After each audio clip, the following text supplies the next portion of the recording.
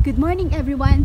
In today's video, we're going to Sevan Monastery.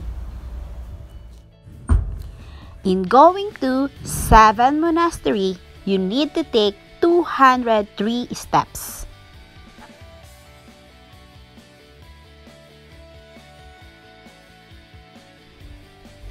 Sevanavank meaning Sevan Monastery in Armenian language.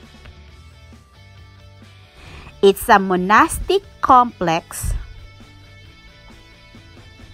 located on peninsula of northwestern shore of Lake Sevan of Gegharkunik Province of Armenia, not far from the town of Sevan. Initially, the monastery was built in the southern shore of a small island.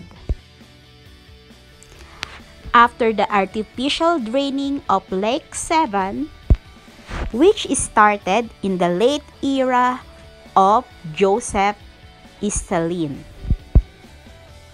the water level fell about 20 meters,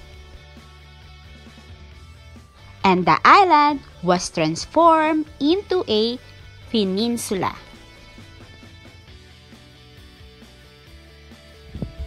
And finally, we are almost here at the top of Sevan Monastery.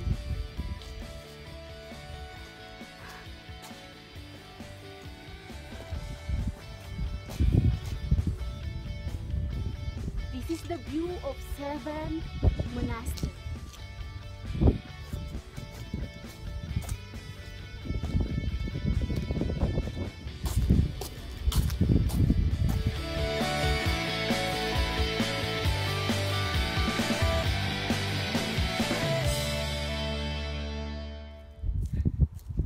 And here we go. Good morning. Finally, we are here at the top of Sevan Monastery.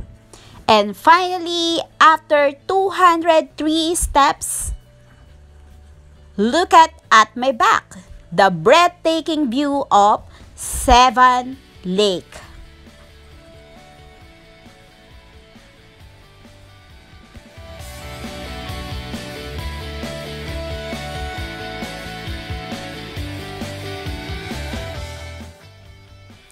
Sevan Lake is the largest body of water located in Armenia and Caucasus region. It is the largest body of fresh water, high altitude or alpines located in Eurasia. The lake has provided 90% of fish and 80% of crayfish catch of Armenia.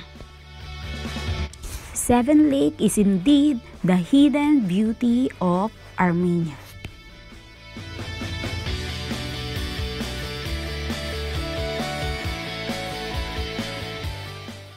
Thank you, Sevan Lake, for a wonderful memories.